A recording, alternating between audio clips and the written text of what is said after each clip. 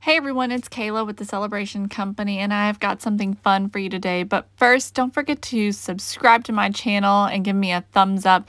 And also be sure to check me out on Facebook, TikTok, and Instagram for a lot of other fun ideas just like this one.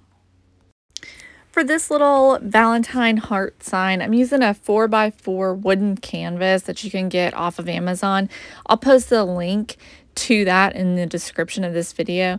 And I'm also using a gold glittered placemat that I got on clearance at Hobby Lobby.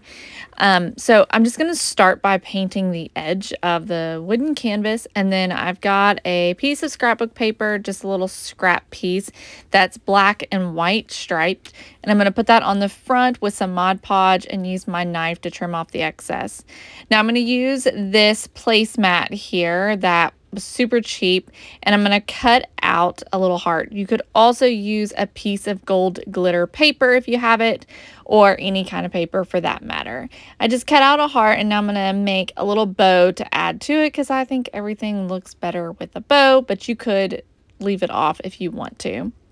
And then we'll just hot glue both of those pieces on, and that's literally all there is to this simple little sign. This would be cute in a tiered tray or displayed on a shelf or on a side table somewhere.